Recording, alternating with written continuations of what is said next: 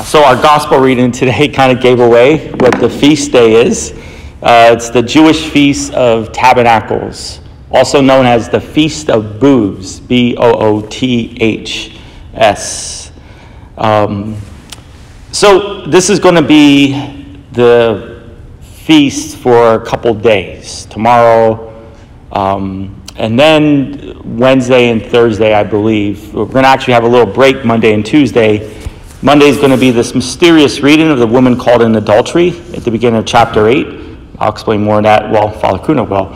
And then Tuesday is the feast of St. Joseph. So all you Joes out there, your feast day's coming up, okay?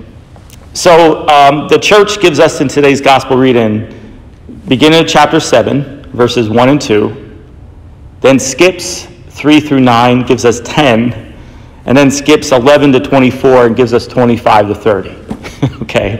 All right, so let me just break it down quickly here. First of all, the Feast of Tabernacles was meant to be a joyful feast.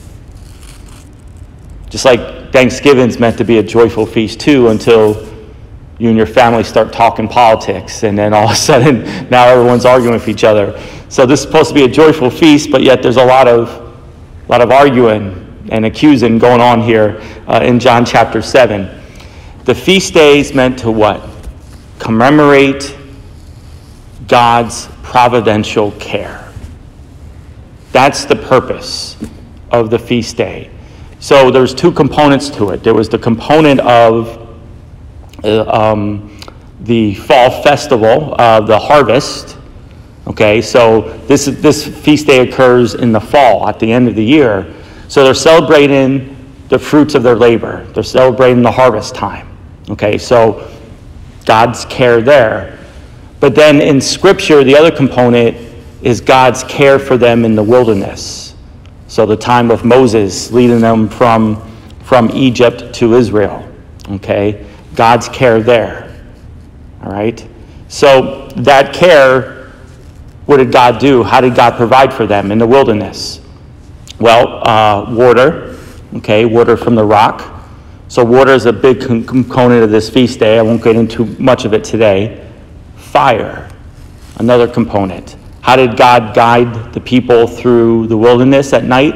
That pillar of fire, okay? So Feast of Tabernacles, celebration with water, celebration with fire. And the people would live in booths, okay, little tents, tabernacles, all right? Just like the Israelites did in the wilderness. There's also a lot of sacrifices, 70 to be exact. Day 1, there was 13 bull sacrifices, 12 the next day, 11, all the way to the end of the week, where there was, on day 7, there were 7. Add those numbers up, you get the number 70, was meant to be a symbol of what? The Gentile nations. So this feast day is also a celebration of God's incorporation of the Gentiles, okay, into the fold. And then lastly, and I'm going to bring this up because I think this is the context of today's gospel passage, there also was the reading of the law, which I believe happened midway through the festival. We don't get it here. The church omits it in today's gospel reading, but it tells us that halfway through the festival, Jesus begins to teach. And the people start complaining, and this is where we get this idea that the end of the gospel passage today, they're complaining about Jesus' identity. Well, it starts off in the portion that's omitted. Jesus is teaching. The people are confused because they know he's not trained by anyone. So they say, where does he get all this? They're profound. They're struck by the profoundness of his teaching, but he hasn't been trained by any special rabbi, Pharisee. Where did he get all this? And then our Lord goes into, I got it from the Father, whom you do not know.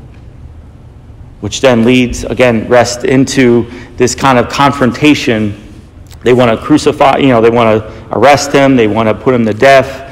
All these things, they're upset by, once again, just like in John chapter 5, Jesus is identifying himself with God the Father, that he is the beloved Son of the Father.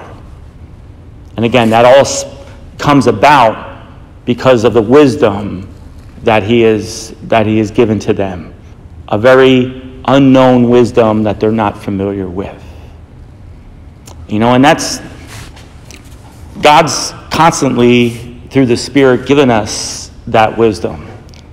We as Christians, we're meant to see the world differently than others. Just like Christ's teaching, just the way he viewed God and his relationship with us, it's different than even what the religious leaders understood it to be. Again, from like the last 3 days, they're so hung up on not doing anything on the Sabbath, and here Jesus has given life to the man on the Sabbath, which also comes up in this discussion, but not mentioned in today's gospel. But we are different, and we're made to be different the more that we're incorporated with Christ. May God bless you.